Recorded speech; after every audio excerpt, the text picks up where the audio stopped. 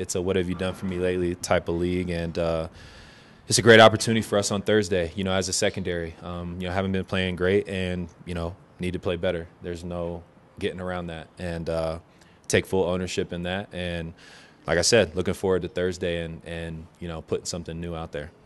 Like I said, as a defense, especially because, I've been struggling here and there with a few things, it's going to be a real challenge for us. And, we got to be able to, like you said, not give them any breathing room in that aspect. And it's going to take one play at a time. And but more importantly, you got to leave there with the win. Sometimes technique, sometimes communication, and just fundamentals, being where you're supposed to be, not doing too much, helping out in areas that didn't necessarily need help at the time.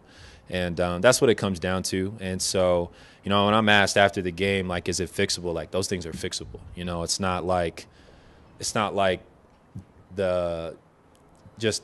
don't know. I don't even know how to explain it. It's not like it's not fixable is all I'm saying. So when I'm being asked, like, is it fixable? It's definitely fixable. And but at a certain point, I said, too, you can't say that. I've been saying that, the last 3 weeks. It's fixable, it's fixable, it's fixable, and the same things keep popping up on tape. And so, at a certain point in time, you got to fix it. And I think that's, like, the most frustrating part, but that's my job.